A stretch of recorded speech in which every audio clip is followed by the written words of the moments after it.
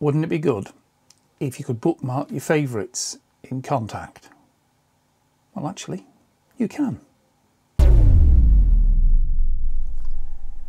If you have Kontakt, over time you'll build up quite a collection of Kontakt instruments. Ones you buy through Native Instruments and their supported suppliers will be in the Libraries tab in Kontakt. Those that have come from third-party suppliers who haven't paid Native Instruments for the privilege of having them in the library will be buried deep in your file system. There is a way in Kontakt that you can draw on both of these to build a quick load menu.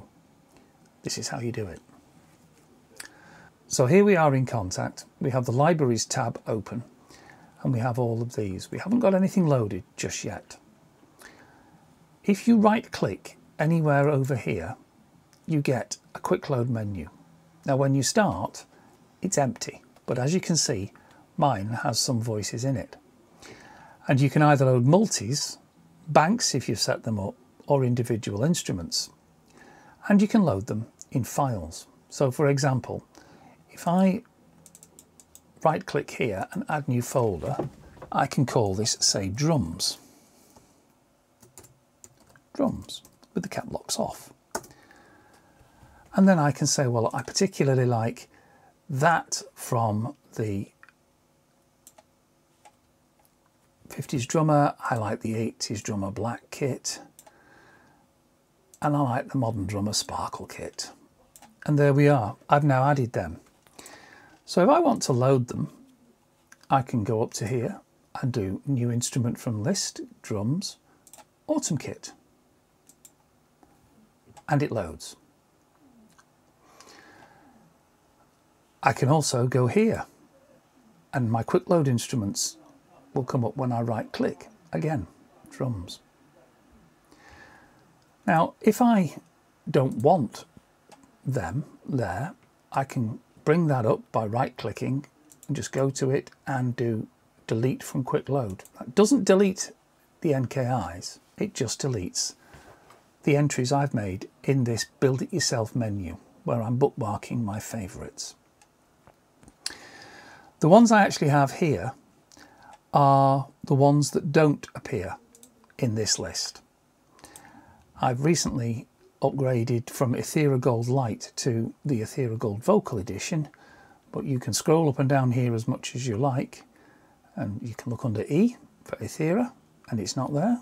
You look under G for gold and it's not there. Where is it? It's in the file system.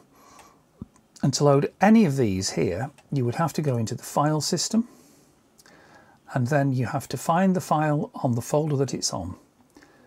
But what you can do is simply from this pane here, not from here, but from this pane here, you can drag those across.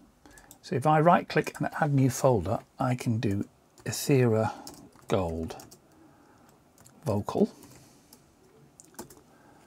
And then I simply click and drag all of the NKIs, shift click to select them all, drag them across, and lo and behold, they're all there. Now that's not the most helpful view. You can't tell what they are, but if I click off them and click back on them, it now expands across. And when you do this, what happens is you can drag folders, providing they're in there. If there's a folder, you can drag across. So if we go to Dronar Cinematic Atmosphere here, they have all these folders in instruments. So I can simply drag those folders across and the content within those folders is then accessible in the drop-down menu. Now, because I've bought Ethera Gold Lite, I've got, as you can see, Ethera Gold number all their instruments, which is incredibly easy because here we've got 6, 7, 8, 9 and 17, which are the light versions, and I have 6, 7, 8, 9 and 17, which are the full versions. So I can simply go in here and click 6 and control click 7, 8, 9, 17, delete from quick load. Doesn't delete them from anywhere else other than this menu system, and I now have my Ethera Gold there, which I can now access. Rather than having to go deep into the file system, I can now simply right click here, quick load instruments, Ethereal Gold vocal, and we can load that one,